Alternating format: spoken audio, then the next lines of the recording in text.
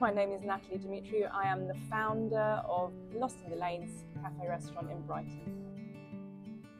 We always put out our rotas 1 month in advance so that people know when they're going to be working. I think it's a really difficult job to do in hospitality because unlike other jobs, you don't have routine. Every week your rota is different, you don't have the same days off.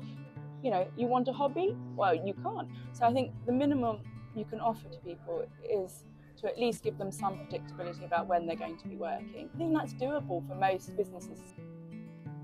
Investing in people and investing in keeping people happy at work has a huge knock-on effect. I mean, you've got staff who turn up on time and who enjoy their work.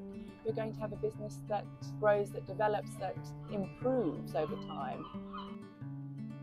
And having a rota in advance and knowing that, I'm off from 5 o'clock onwards, I can plan my life around that. But, I can focus on studying outside work as well. That gives me a peace of mind. We do have good teamwork and good staff here, and then I'm happy here. Yeah. It saves me money in the long run. It means I get to keep these fantastic people here.